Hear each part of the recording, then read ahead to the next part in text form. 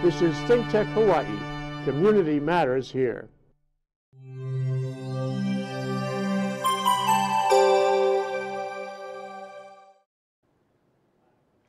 Good afternoon and welcome to another episode of Likable Science here on ThinkTech Hawaii. I'm your host Ethan Allen here in the ThinkTech studios, and with me today is Nathan Kanoa Sunada. Welcome, Nathan.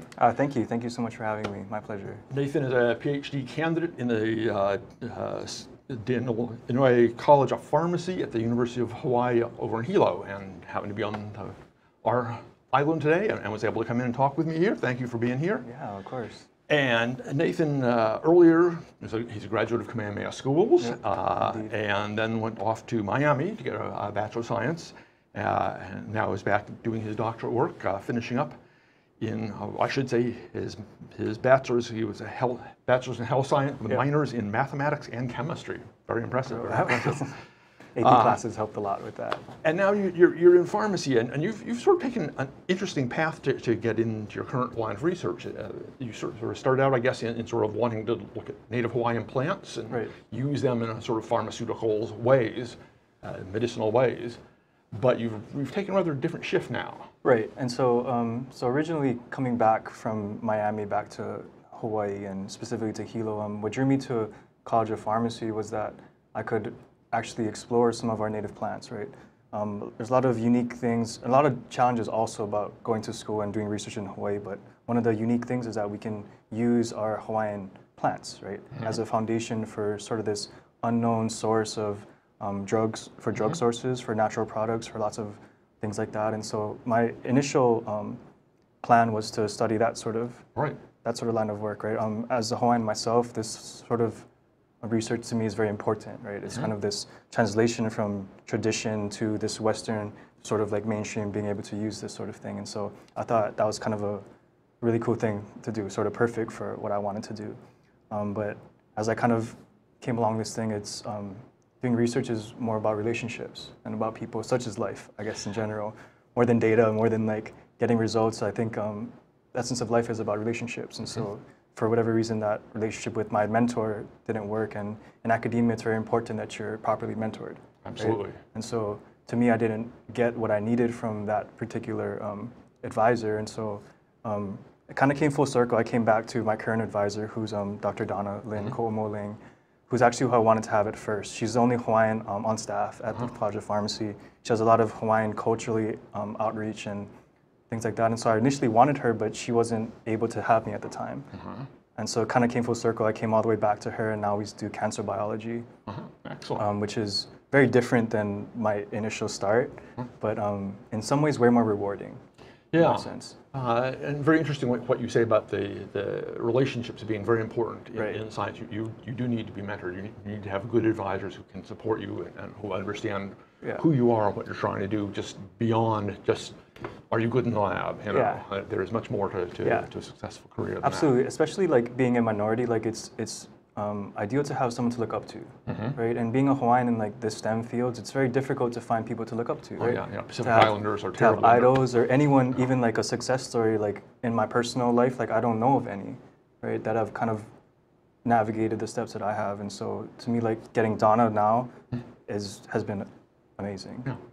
Well, let's jump in a little bit about this research. So you work on this neuroblastoma. So it's a cancer of the nervous system, basically. Right. And furthermore, and rather in an ugly way, it's a cancer that only affects, or primarily affects, babies and infants and young children, right? Right. Actually, could we still slides 2? So neuroblastoma is a cancer of the nervous system. So neuro refers to nerves. And blastoma refers to a cancer, but specifically a cancer of immature, undifferentiated cells. And so the graph on the right says neuroblast, which is a type of nerve cells, right, but young ones. And so eventually the neuroblast must mature into all these different types of nerve cells, like neurons, ganglion, all types of things. And so neuroblastoma occurs in between this transition step. And so that's why it occurs only in infants and children, because they're still developing all of their tissues. I see. And the neurons don't develop properly, the astrocytes fall apart, whatever. Right, exactly.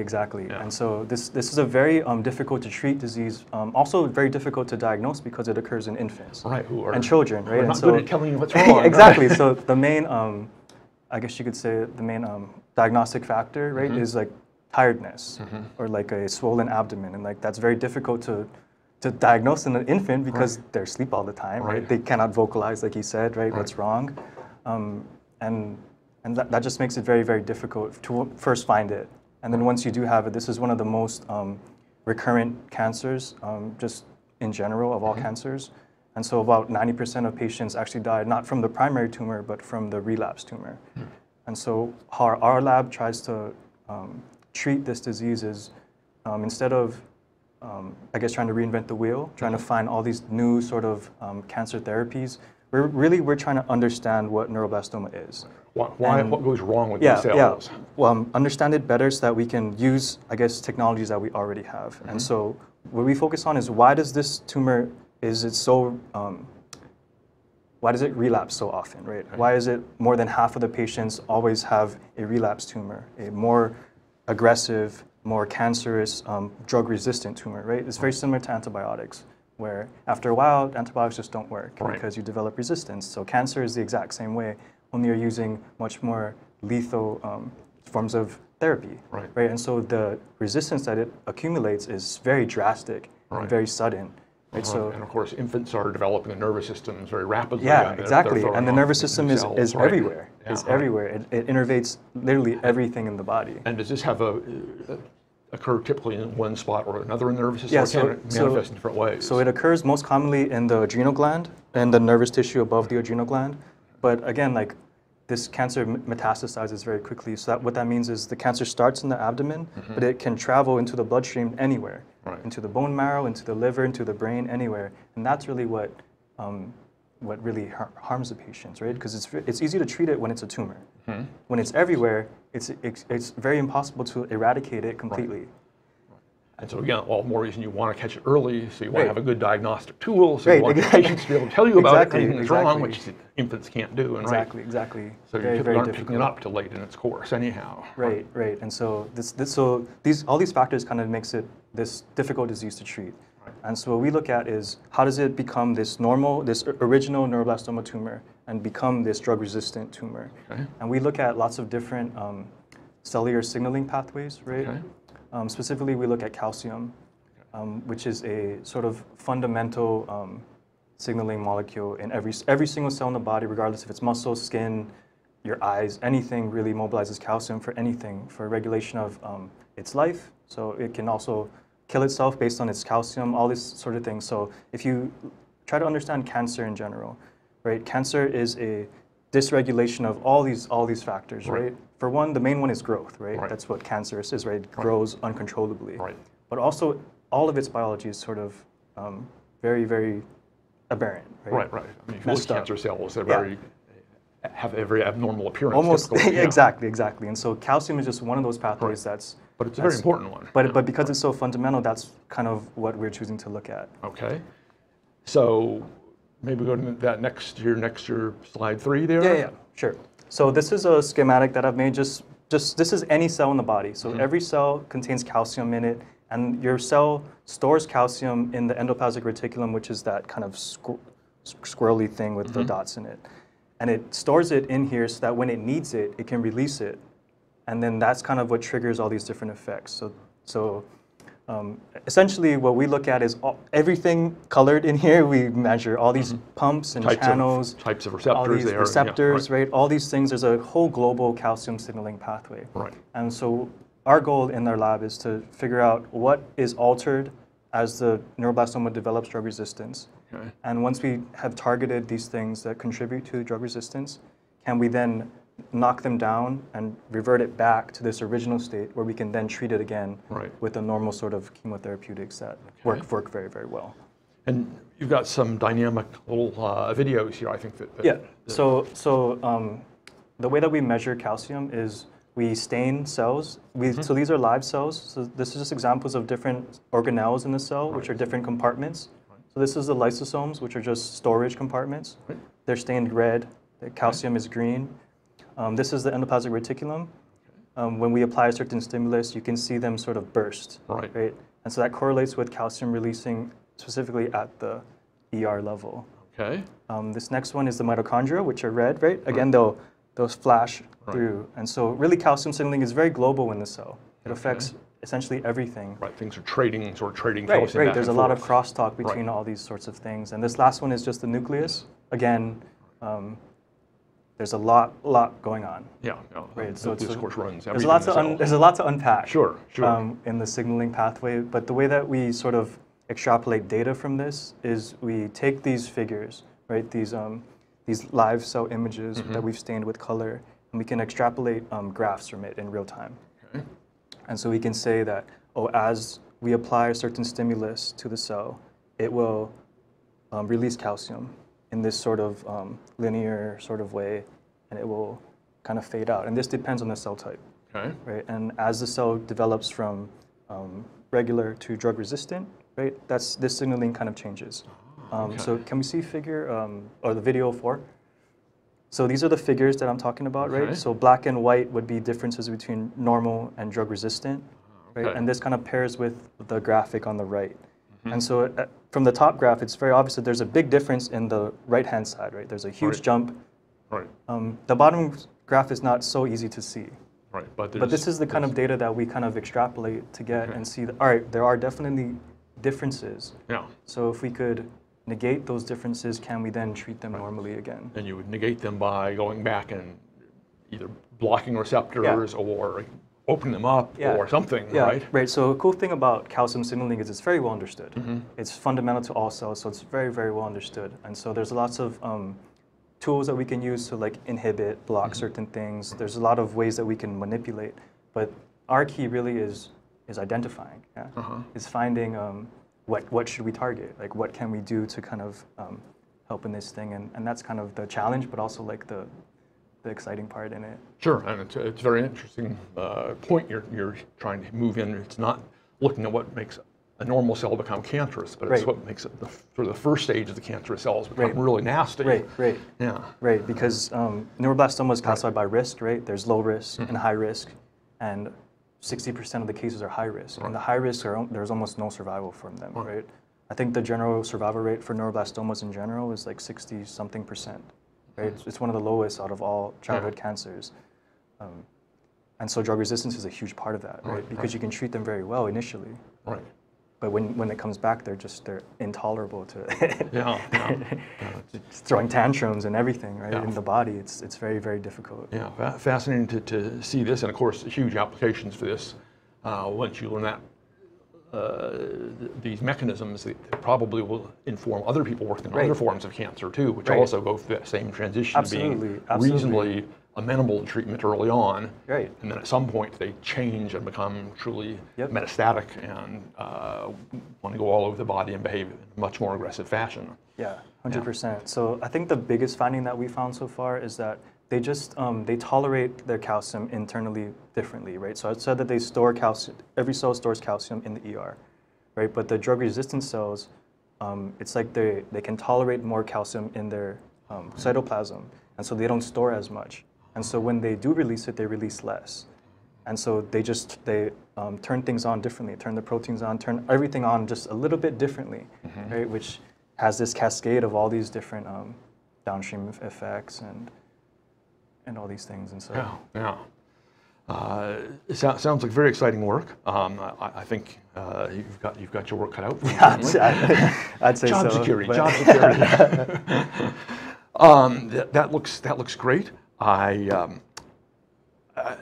But there's a whole other part to sort of your work, that is you've really gotten where you are.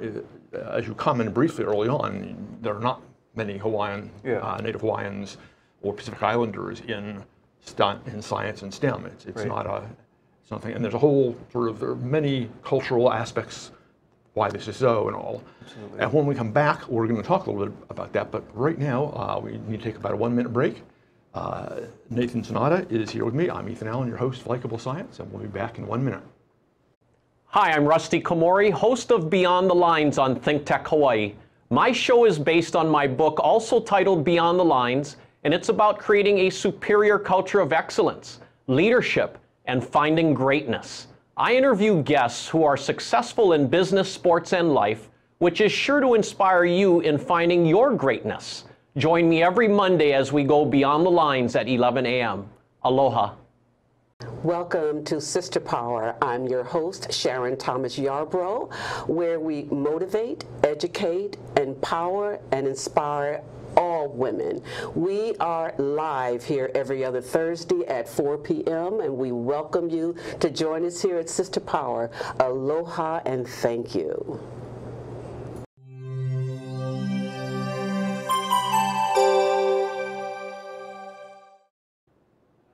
Welcome back here to Likable Science on ThinkTech Hawaii. I'm your host, Ethan Allen.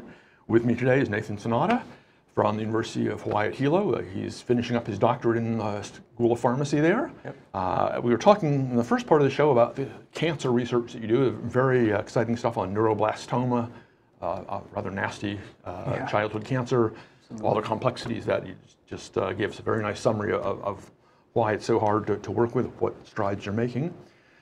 But there's been, beyond sort of the academic cognitive challenges of working in this area, you face some other challenges, right? We commented earlier, when we were talking, you point out you graduated from Kamehameha School in a class of 450 people, I think you said? Yeah. And you think there's a handful of those gone into graduate school. Yeah, as far as I can tell, very few of my classmates pursued graduate school, and of course, even less pursued PhDs. I know of a few in med school, right?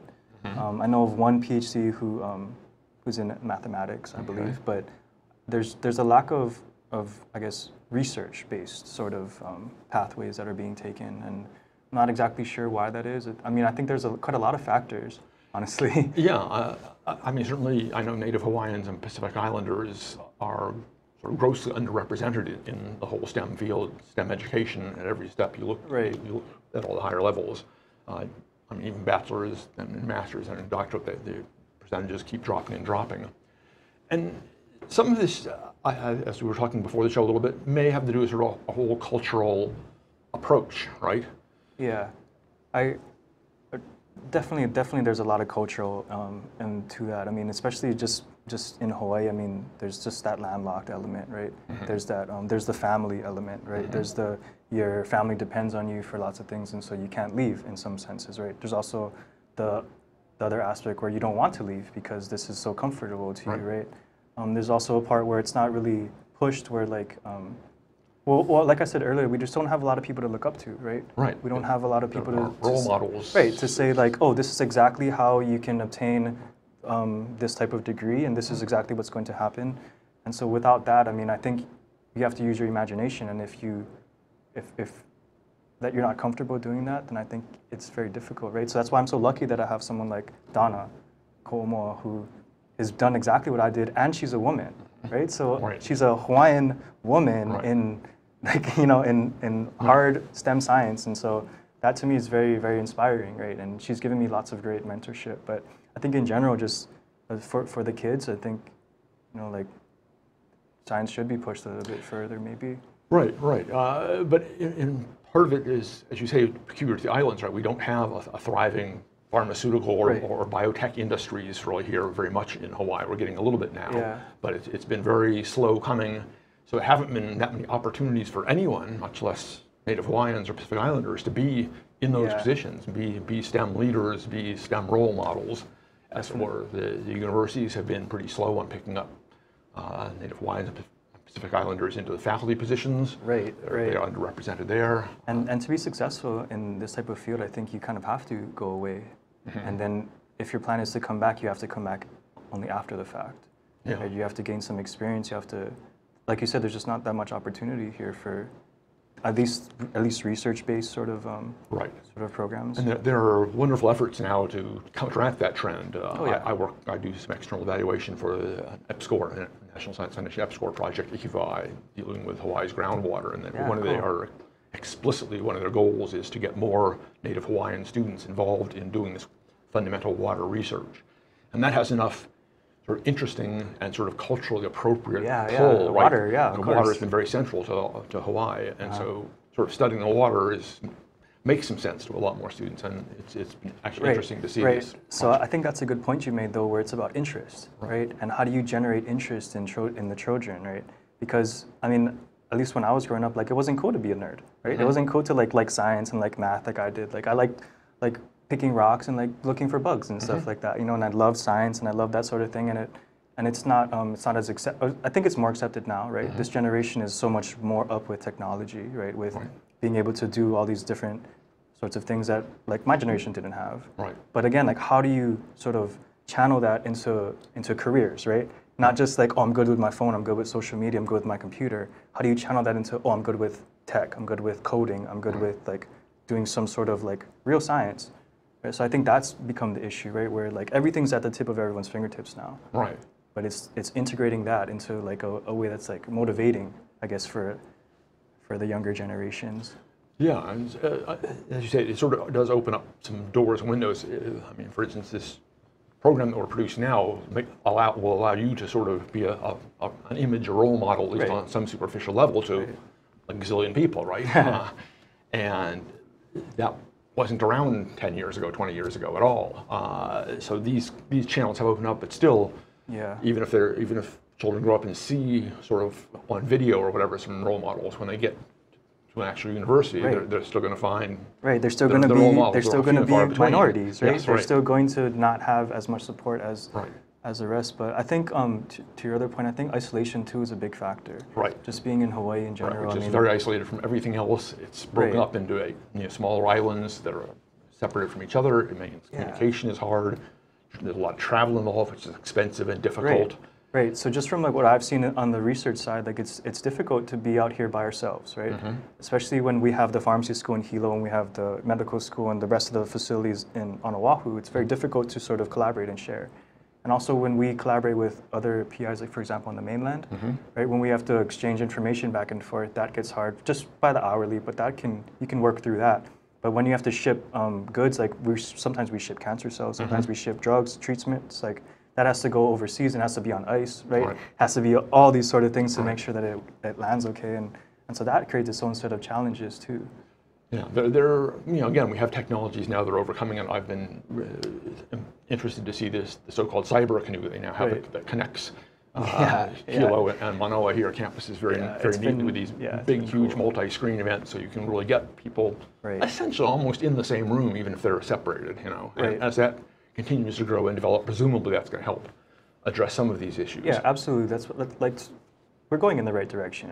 Absolutely. I mean, it's just a matter of time where, I mean, I think as a whole, kids are more excited about science than they used to be. I think just as a general rule of thumb. But again, it's not where it needs to be, especially like in specifically like the Hawaiian community. Like it's just not that. Again, there's no role models. Right. And so like they would rather, I think, better role models in the Hawaiian community are other types of leaders, not necessarily like academic leaders, right? I think they look to lots of other figures for leadership. Right? If we had a good, representative of our field, I think that would make a big difference.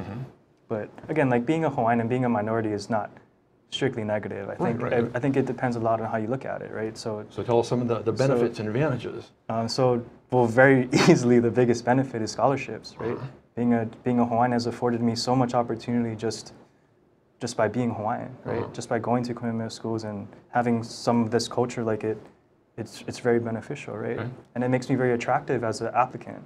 Right? So especially like, since I'm applying for research grants and all this sort of thing, like incorporating minorities into your grants and stuff is very powerful.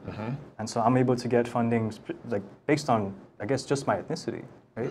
Just on that sort of thing. And so if you look at it from that perspective, then being a minority is really cool. It's really unique, and like it's really in some ways it's the first thing that separates me, and then it's my merit, right?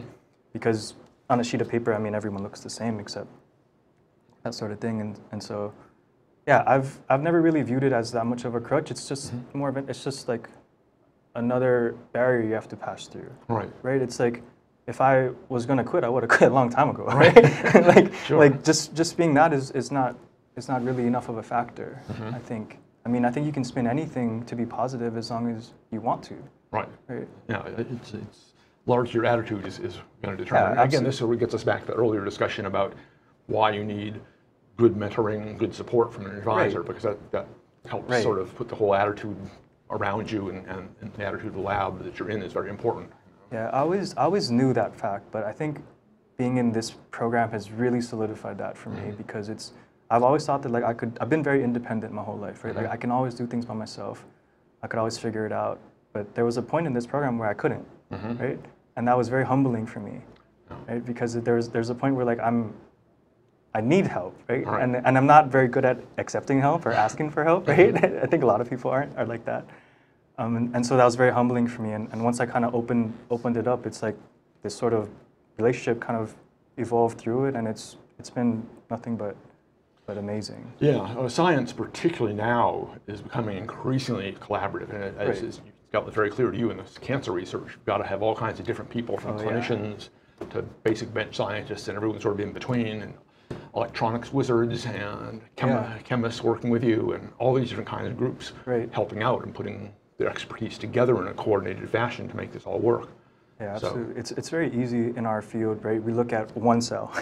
We look at one ion in the cell, right, calcium. And so it's very easy for us to get tunnel vision and kind of forget about the big picture. Sure, the old saying is, that's what graduate school teaches you, to know more and more about less and less until you know everything there is to know about nothing at all. Nothing, yeah, exactly. Exactly.